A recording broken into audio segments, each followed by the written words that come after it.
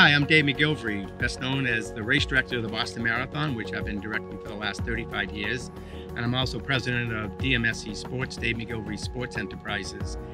And I've run over 165,000 miles in my lifetime. For me, running is a passion. And I've run the Boston Marathon 50 years in a row. I've run 160 marathons. I've done the Ironman triathlon in Hawaii 9 times. I've run across the United States twice, one solo and another time as part of a relay team. I've run up the East Coast of America with wheelchair pioneer Bob Hall from Winter Haven, Florida, back to Boston. I've run my age on my birthday since I was 12 years old, so that's 56 years ago. I've been running my age in miles on my birthday.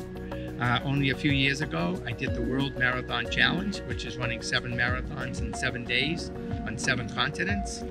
I've run 120 miles in 24 hours. I've swum in a pool for 24 consecutive hours, 27 miles. I've ridden my bike for 24 consecutive hours, 385 miles. So as you can see, I have a love